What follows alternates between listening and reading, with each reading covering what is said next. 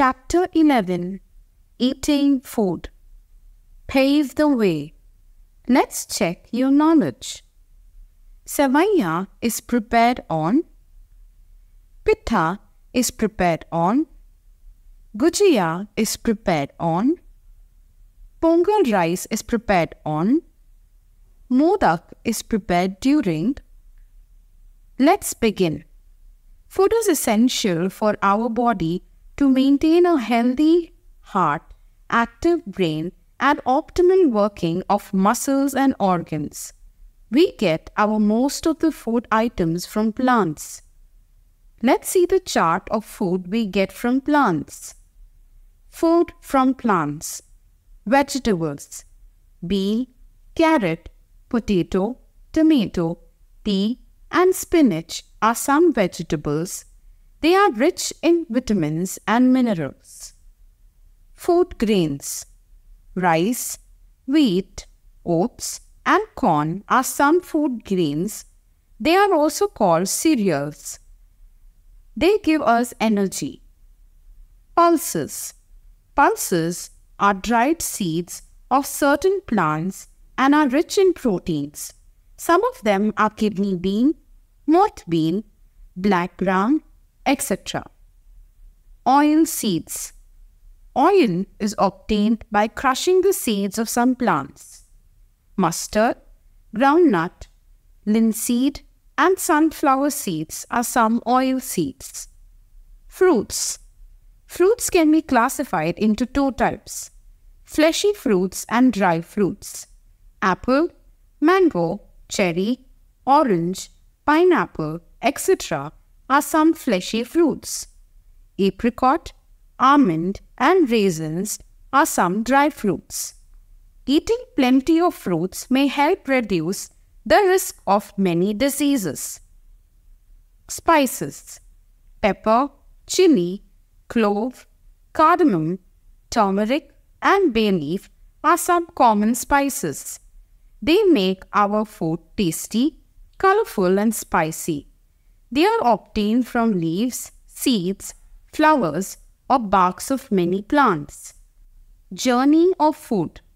Food travels a long way to reach our house. Let's understand the journey of food and then analyze how the food that we eat reach in our homes, schools, communities, etc. First, the field is plowed. Seeds are sown in the soil. Field is watered at regular intervals. Once the crop is fully grown, it is harvested. Weeds are removed. Manure and fertilizers are added to the soil. The harvested crop is stored in gunny bags and sent to the mandi. Wholesalers buy it from the mandi and sell them further to retailers. We purchase the food we need from the retail shops. Eating together in a family. After purchasing, we cook the food and then eat it with our family. It is the time when we share our whole day experiences, thoughts, ideas, etc. with our family members. Eating together as a family establishes a bond of unity among the members of the family and brings the family members closer to one another. We should eat at least one meal together with our family. Community eating. Community is a group of people living together in the same area. When the people of a community eat together on certain occasions, it is called community eating. Langar and Bandara. Langar refers to the common kitchen in Gurudwaras where food is cooked for all the visitors. The founder of Sikhism, Guru Nanak Dev Ji, started the langar. At this common kitchen, people of all the religions are allowed to eat food together. Many people help in cooking and serving the food as a service to mankind. Bandara is the term to describe the free meal served to the people invited to the temple or any other places. Usually, this is done on festivals as a part of worshipping the Lord. you must know. Nowadays, most of the government primary schools in our country provide the midday meals to students. This is because there are many poor families in our country who cannot afford their children to bring food to the school. The lack of food affects their physical and mental health. So, this could help them to some extent.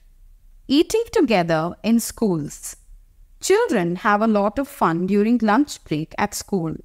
They eat with their friends in school during lunchtime and also share their meals. Sharing meals brings them closer to their friends.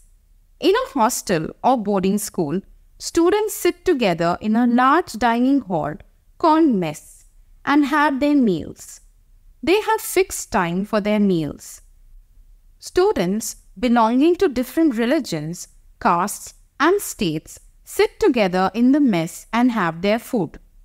This type of eating habit encourages discipline, manners, and oneness in students.